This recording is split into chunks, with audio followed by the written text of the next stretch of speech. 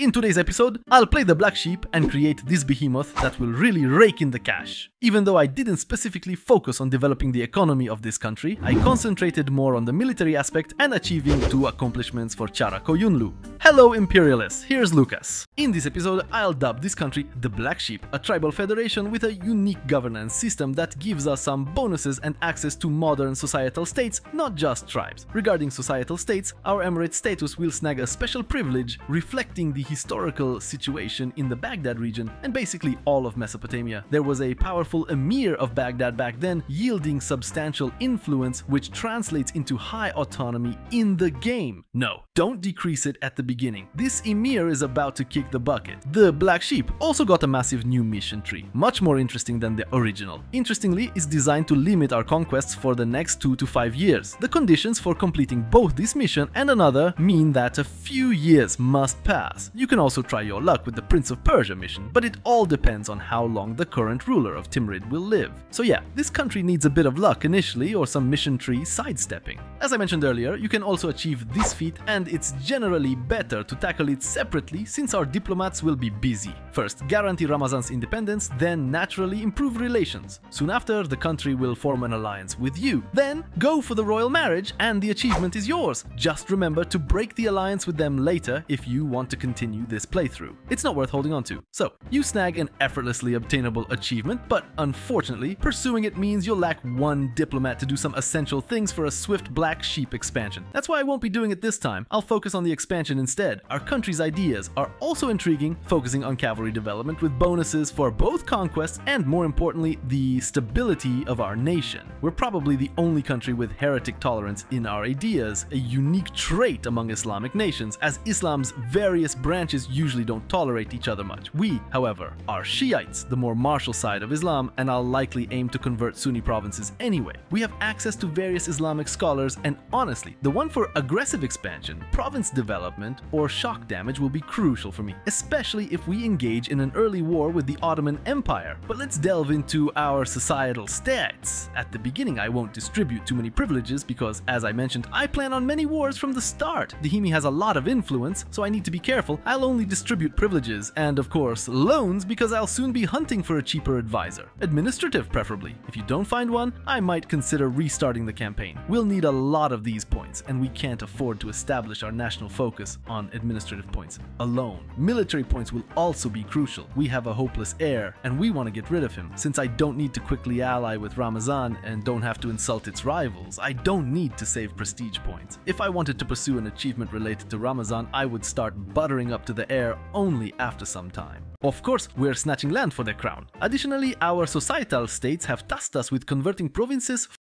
We'll have a cheaper advisor with conversion powers, which is pretty sweet. Let's nail this mission pronto. Here, I'm retracting the initial conversion, triggering the appropriate edict for faster conversion in the Mosul region and converting that province in 38 months. Great. We're also starting with negative pageti, reducing our idea costs, boosting morale, and cranking up missionary strength. Cool beans! Let's use the national decision for forced religious unity to speed up province conversions even more. For now, I don't want to increase stability because that leads us toward legalism. And I want to snag that post our ruler's demise. The Black Sheep's rivals, no doubt, are Qoyunlu, Ajam, and Mamluks. Alternatively, instead of Mamluks, initially, we could go for Georgia, which is also lucrative. Definitely Ajam, perhaps Georgia, and the White Sheep. Speaking of the White Sheep, it's interesting because they can easily ally with the Ottoman Empire at the start. Actually, since we're on the topic of the White Sheep, question for you. Do you want an episode on this country? I'll bag a few achievements in the process, 500 likes after this episode, and I'll do it as the campaign should differ significantly from the Black Sheep's. And hey, why not repay all our loans to avoid lurking in the red? We can scale down the army for now, turn off all our forts too. We'll probably need a year to stake a few territorial claims because I'm planning to ignore my mission tree. I'm claiming Shirvan, claiming Ajam, and claiming the White Sheep, not scouting for allies, because let's face it, we're called the Black Sheep for a reason, and practically no one's a fan. That's because we're a Shia country, surrounded by Sunni neighbors. Joking aside, you could try an alliance with Bahmanis, however, you shouldn't need it. Now, back to our mission tree. Check it out, they're really cool, granting us lots of claims, reducing province war score costs, and so on. They allow us to ditch that dreadful autonomy boosting privilege, or in the case of the Prince of Persia, boost our army morale and get claims for the entire Persian region. But they're designed in a way that there's no chance of completing them quickly. Look at this, 190 loyalty with our vassals, one has 30, another has 10, or even less now. This makes it seriously tough for us. To fulfill the mission of the emirs of Mesopotamia, we need a specific event with an expected trigger time of about 5 years. It could be shorter, it could be longer. Alternatively, we can meet the second condition, 40% crown lands, but that's again over 5 years. The quickest route might be heading towards the Prince of Persia, because honestly, it sometimes happens that the Sultan of Timurid kicks the bucket within the first month, and then we're golden. But it might not happen, and we might have to wait for another 5 years. That's why I decided to ignore the mission. We'll grab those bonuses some other time. For the Black Sheep, the key is snagging that slice of the Persian region because it significantly boosts our share in the Persian trade. We can move our capital there, develop the province, and we've got silk and coal. Plus, it's grasslands, meaning cheap province development.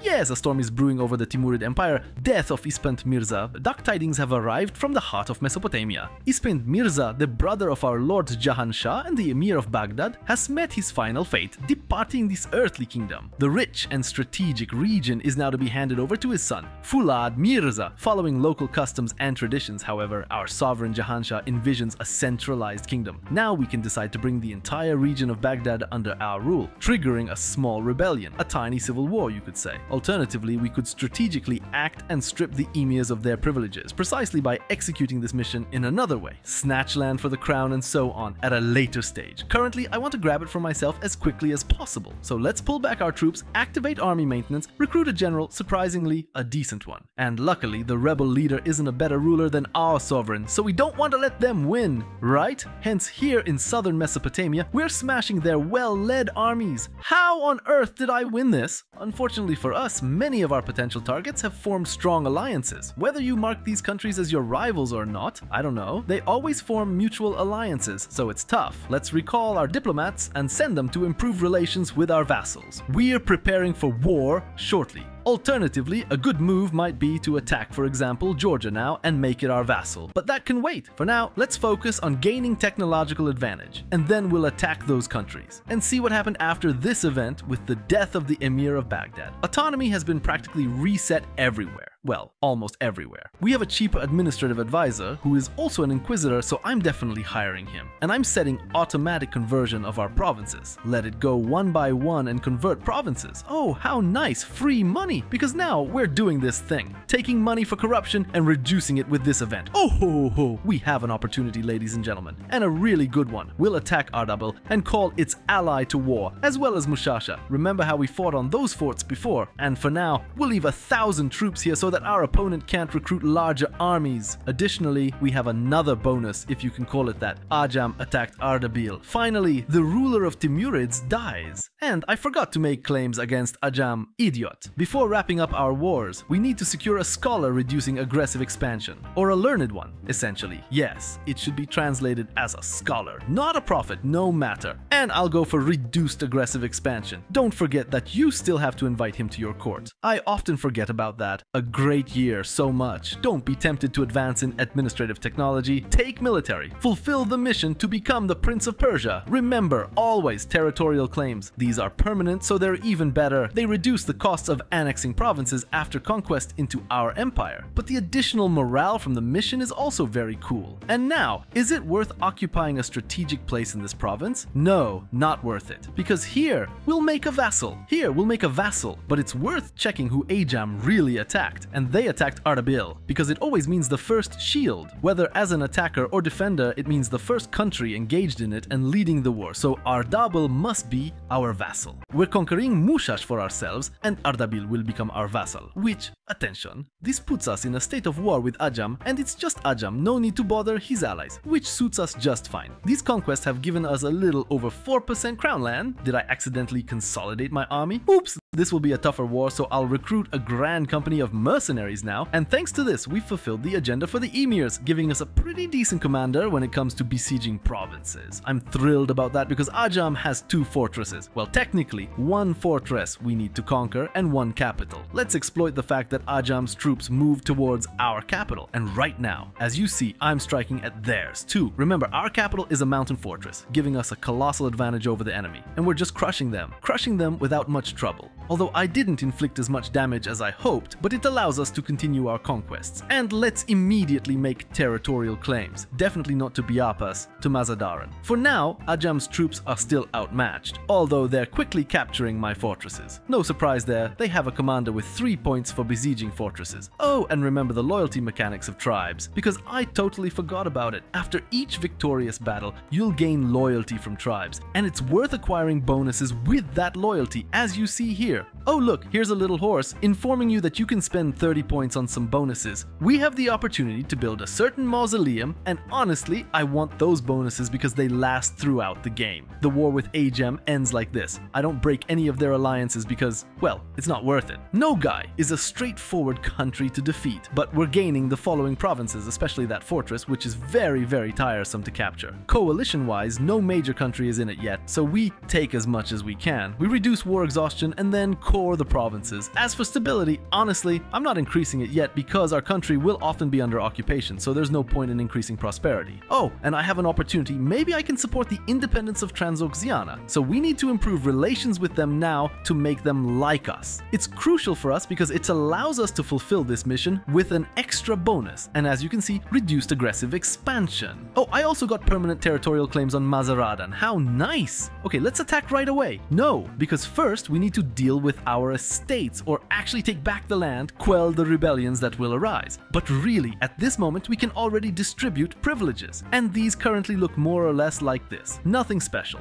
Very important, in this war we need to repay all our 4% loans and as many 1% ones as possible. Great, 1 is left? Well, 2, idiot. But okay, let's demolish this fortress because it won't do us any good. We can get rid of this one too because here we have a mountain in the meantime. And here, after capturing it, it's worth leaving only 1 of them. So let's demolish this one because on this smaller mountain we get a -1 to rolls, and on this one we get a -2. In the end, I'll add the mash rig culture to the acceptable ones. It will be more stable, richer, and now everywhere, I'm also reducing autonomy. I know it's a bit too much after these conquests, but things went a bit differently than I planned. Our conquests, so now I'll have to have autonomy everywhere and suppress rebellions. Well, here we can now take advantage of our special form of governance and, for example, add a combat bonus for our cavalry. Alternatively, ask for 6 cavalry units. Mind you, check this out. Here's a trick you can pull off. We grab this bonus, get 6 cavalry units, but cancel their recruitment, which gives us manpower. Our country is already quite big, so tribal support drops rather quickly. It's worth spending it regularly. Hey, and I see I might have a chance for an alliance with the Ottoman Empire. So, in a moment, we'll send a diplomat to them. Now let's attack Mazandaran. I forgot to take the privilege, of course, the most important one for me, namely Strong Duchess, because I have a ton of vassals. I'm conquering Mazandaran, as you can see, with a mercenary army and the armies of my vassals. Just before wrapping up the war with Mazandaran, we start supporting the freedom of Transoxiana. Oh, how delightful. And here, you need to be careful about this. I've tested it before. If you want to complete the Heart and Wound mission, the moment Transoxiana declares war on Timur becomes your ally, you won't fulfill that condition anymore, unless they fixed it in the latest patch, but I doubt it. So it's better to unclick that mission right away, and now I won't hide it. I'll probably wait and gather administrative points. We need to aim for the introduction of the 5th administrative technology to take our first ideas. And you know what? I'll even set the focus of our court on administrative actions. I need a lot of these points. Maybe indeed 10 years ago it would have been wise to establish this focus, but I'm doing it only now when I already have a cheaper military advisor.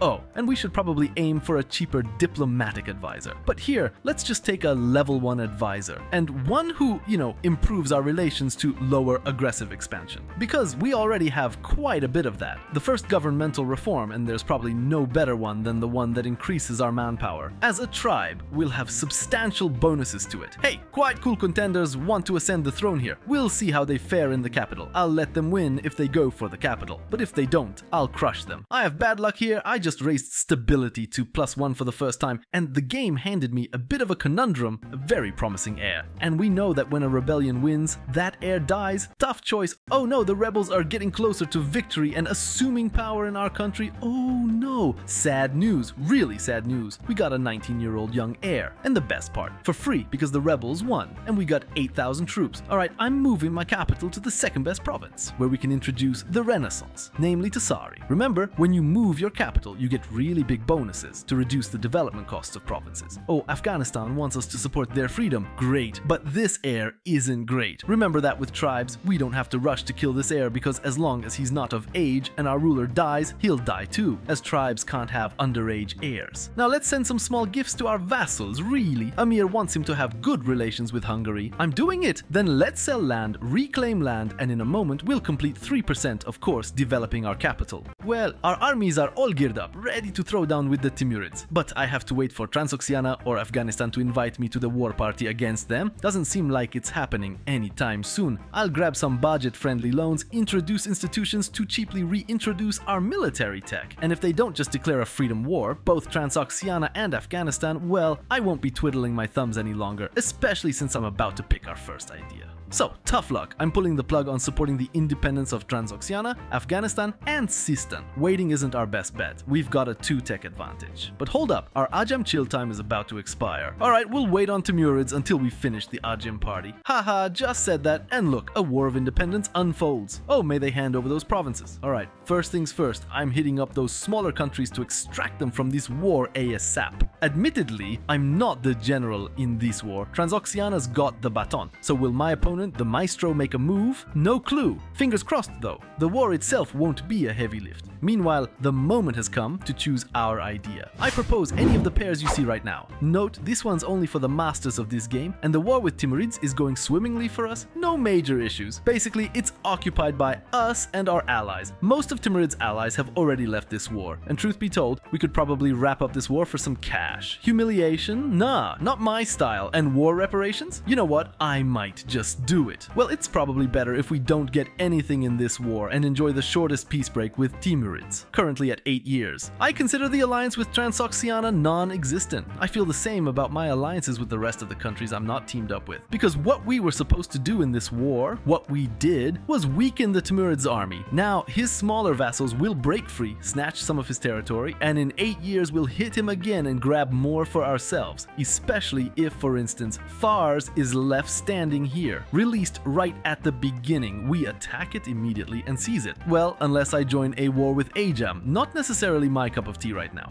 Although no, scratch that, we're attacking Ajam without a doubt. True, he has technology up to level 6, and the rest of his allies have a maximum of level 4. So we attack Shivran, conquer it right away. No guy, we don't need to call them immediately, but we'll take money from them. EU4 Qoyunlu is out, unfortunately, because that means we're calling Osman into the war. And Hormuz looks at least interesting, so maybe let Hormuz finish its war. Well, I've nibbled a bit on the white sheep, but haven't devoured the whole thing and haven't severed its ties with the Ottoman Empire. Because if I did, in 5 years, that country would cease to exist, and I prefer to savor it slowly. I've also lost the capital, really. Meanwhile, I'm sending my diplomats to mend relations with all those Islamic countries in North India, because they might join potential coalitions that arise after our conquests. Well, my vassals are doing fine conquering Ajam now, so well that my military advisor decided to kick the bucket. Oh no, another rebellion. I often get pretender uprisings, not sure why, but this one isn't as good as our current ruler, so I'll probably get rid of him. Definitely getting rid of pretenders in Shivran. From Hormuz, I'm taking the following provinces to separate him from the Mamluk Sultanate. Honestly, Basra is crucial for us, and grabbing it here is a top priority. It's going to grab a significant chunk of trade flowing from India to us. I might be late to the Georgia conquest party as Osman is already making moves. He attacked Genoa, probably eyeing Georgia too. So Ajam falls, Shivran is down, we conquer freely, get ourselves another vassal. This saves us a lot of aggressive expansion. In the coalition we might have Mamluks now. It's a bit awkward, but we probably shouldn't worry because I have a peace deal with every other country. Great, it leads us further in conquests towards taking Basra, which I've basically done. First era development, definitely aggressive expansion. Now, for us, the most crucial is the Persian subcontinent. Yes, there is a subcontinent here in the game. The rest I might turn into trade companies soon. It's worthwhile to start trade companies only in provinces with trade centers, trade bonuses, and so on to boost our number of merchants. I'll focus on increasing our shares in the Persian trade and start integrating our vassals. Gotta make room for more. You know what? I just noticed that the Mamluk Sultanate annexed Syria, so I release it as my vassal, and now we have claims to reconquer a vast and wealthy territory. Although I could have waited for when I annexed 2 of my vassals. Oh well, our country is already mighty, 3rd place globally, and my rivals internationally are the cream of the crop, the Ottoman Empire, Moscow, France, and well, I'll have to deal with that. A grand clash between the Sultanate and the Ottoman Empire unfolds, and the Sultan seems to be in a slightly better position. The golden age of the Black Sheep has begun, making it even more effective for us to conquer the remnants of the Timurid Empire. The empire itself is in such a decline that without Mahra, it would practically have no army. Or at least I have no idea where their army is. I haven't encountered any Timurid troops, so the war seems to be one of the easy ones. Unfortunately, I haven't managed to conquer all of Timurids. Not yet. What intrigues me is that for now, the Sultanate is losing the war against the empire. I don't know why. I've seen a few battles where the Ottoman forces were getting a beating, yet they still win. But maybe let's capitalize on weakening Mamluks, and they have an alliance with Akun Julu, whom I won't attack separately. So be it. Let's reclaim some provinces for Syria and hopefully get richer. Well, the Sultanate doesn't stand a chance. We smash its army without much trouble, literally smashing. So, thanks to snagging a few provinces from the White Sheep, we now have this shiny new casus belli. Not that I'll use it to conquer Anatolia, mind you, but we get permanent territorial claims over the whole Anatolia. Wait, is Anatolia even here? Oh yeah, it is. If you're wondering why I'm running an espionage network on the Ottoman Empire all the time, remember, the more attention you pay to a country, the less aggressive expansion that country gets from your conquests. And I want the Ottoman Empire to get as little of my aggressive.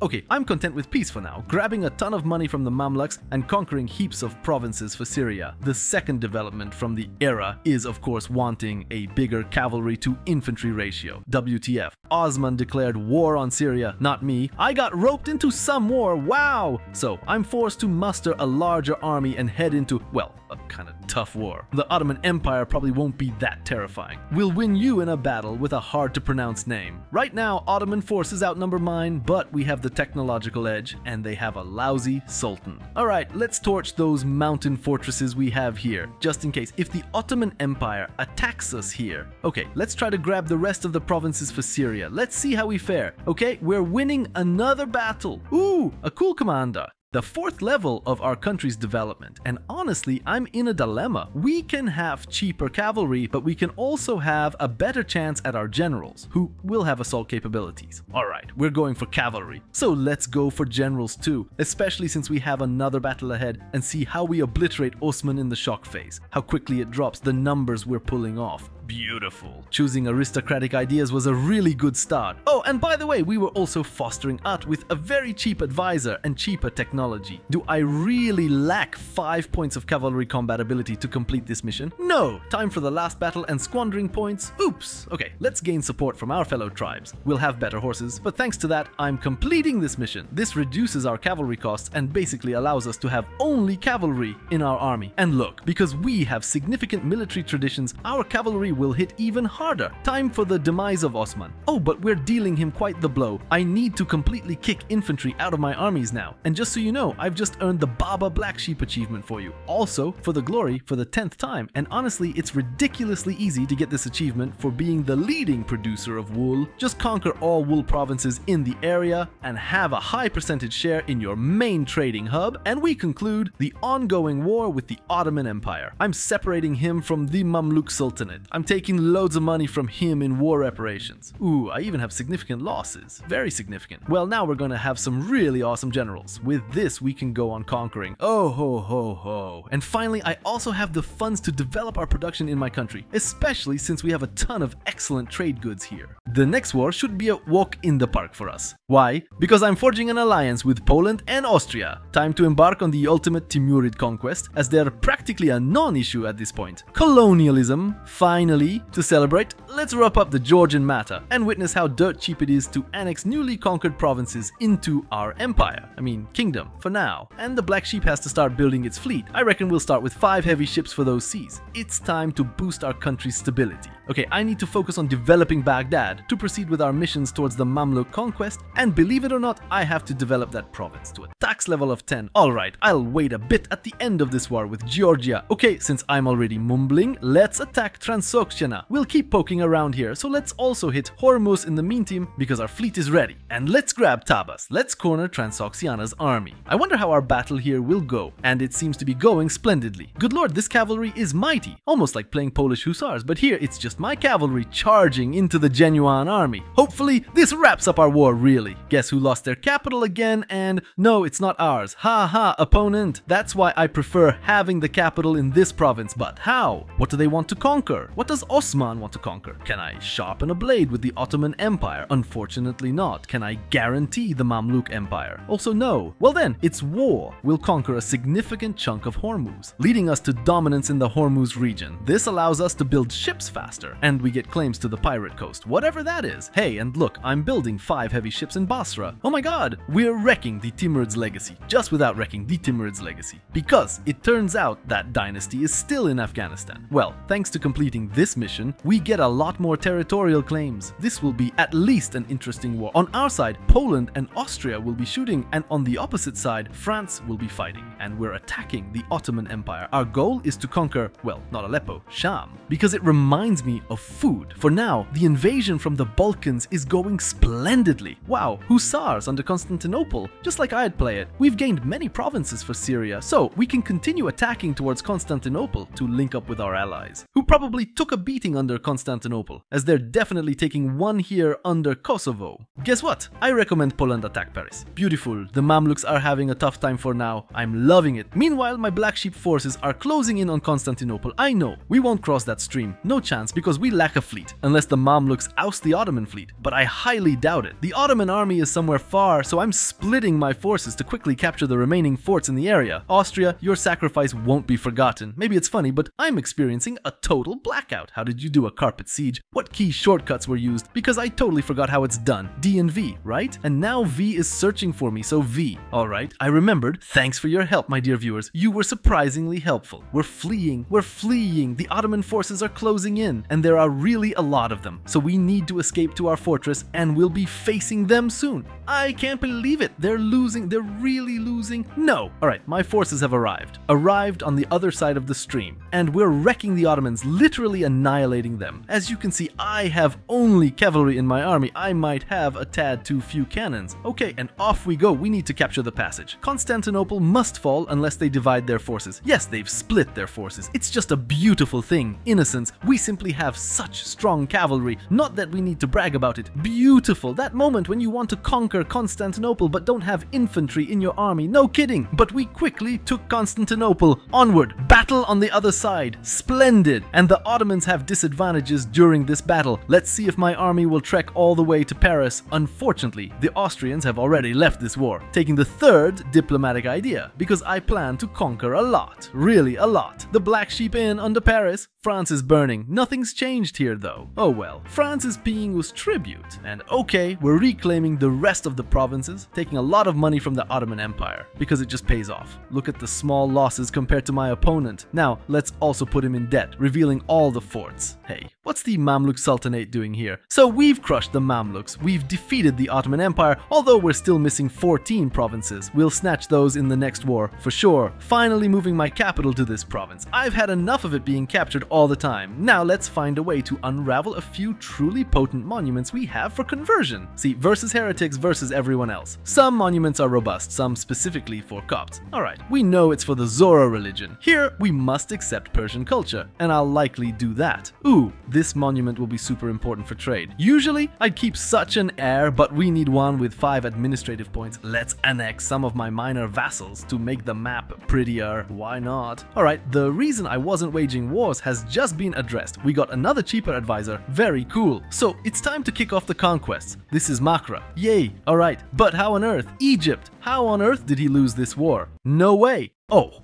we're going to have an increased chance now. This is a very powerful mission to get well connected, meaning cheap advisors by 20%. It's one of the mightiest modifiers for rulers. Let's see what event this is. Aburbaktirani played a crucial role in the intellectual and cultural spheres of the kingdoms of Akunjuru and Qara Qoyunlu, the white-black sheep, which I forgot I was supposed to read that way. Immersed in libraries and academies, Aburbaktirani gained a profound understanding of various disciplines. Now we have the opportunity to hire a very inexpensive, excellent advisor, ideally for improving relations with other countries. In total, we expanded Tabriz, our former capital, and now it would even be a good place to develop provinces. Meanwhile, we've become an empire. I'll check to make sure it doesn't block any missions. In total, this might block a certain mission because we'll have to change our main culture to Turkish-Iranian. You know what? I won't create an empire. Although, no, sorry. Here, we'll simply get an acceptable Turkish culture. Nothing bad should happen, I guess. And yet, it changed. In the meantime, while waiting to complete a few more missions and get through my peace period with the Ottoman Empire, I attack Afghanistan. The day has come when the Black Sheep invaded the Ottoman Empire along with their allies. Our goal will be to capture Adana, as it's close on the list. Oh, this time it should be much easier. I strike directly at the fortress. As you can see, I'm not too concerned that I now have a bit too much cavalry in my armies. I'll let you in on a secret. We'll have 100% anyway at some point. I can't believe it. Ottoman troops on Lithuanian steppes, can you? Now, I'm gathering money, mainly so that when I reach Diplomatic Technology 11, I can build our manufactories. They're too important not to build. I can build them already, but I'm silly. Let's roll with the manufactories. See how many I can build, a whole 6. But I'm taking loans from the burghers to start building them as soon as possible, and then we'll repay.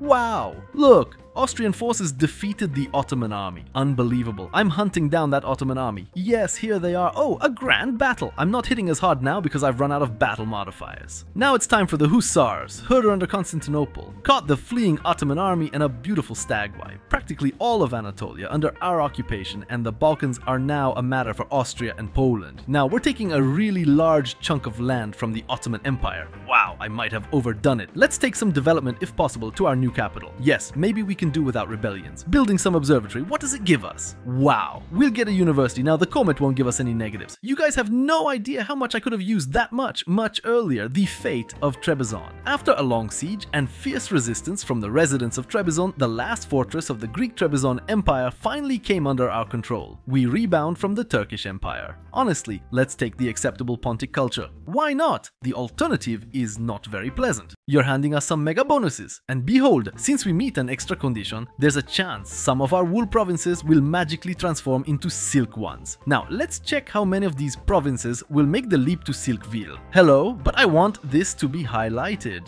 Nothing? Oh no, some things have indeed changed. Simultaneously, we've accomplished a mission for the Crown of the Empire because in the meantime, I beefed up Tabriz to a whopping 43 development levels. Now it's a pearl in our crown. Speaking of our crown, it's time to conquer a few provinces from Transoxiana that we need. The first development of the era, and here we are, knee-deep in religious wars. I'll be conquering again unless we fancy a change in Persia. But worry not, we fixed that after I recorded the episode. Now, a grand event unfolds. Additionally, we haven't lost any battles to the Ottoman Empire until this point. Oh, that many requirements, the era of the Black Sheep has dawned, basically giving us a second golden age to play with. We just need to meet 3 requirements, especially since we've just inherited the legacy of the Seljuks. The new history of the land of Iran witnessed the rise and fall of many mighty empires. Among them, the Seljuk dynasty shone like a beacon of greatness, ruling wisely and courageously. Centuries later, fate smiled upon us, offering a chance to reclaim the legacy of our esteemed predecessors and unite the divided lands of Iran under our rule. And now we have a choice. Either develop our provinces, setting the construction wheels in motion for a very, very long time, 20 years to be exact, or swiftly convert and stabilize this region. Honestly, I'm going all in on developing our provinces. Simultaneously, we're ticking off the Turkish-Persian architecture mission, granting us the privilege of a grand overhaul of Iraq. Basically, Iran. You've seen this in action in the previous campaign when I played as Persia. Basically, every province gets a 50% discount on development costs or some other number. Here you have the great works of Iran, and after a bit of progress, we can start collecting development costs again within my cultural group, minus 5%. And when I hit a stability of +3, which I already have, we carry out the Turkmen personification. At the end of the road, we've got 3 missions left to increase control in the Hormuz region, import better cannons from Western countries, and most importantly, finally do what we should have done ages ago. grab those modifiers for our cavalry, so our army becomes an unstoppable force. In due course, we'll be able to reform, maybe into a monarchy, allowing us to create the Persian nation. And as we all know, Persia has incredible bonuses during this period for developing its own provinces. A moment ago, I also snagged a bunch of other bonuses for developing provinces, making it incredibly cost-effective. Persia itself would lead us toward conquering India and further the Ottoman Empire. And if you want to see another country excelling in both conquest and development, check out my campaign with Egypt, turning the Arabian sands literally into gold.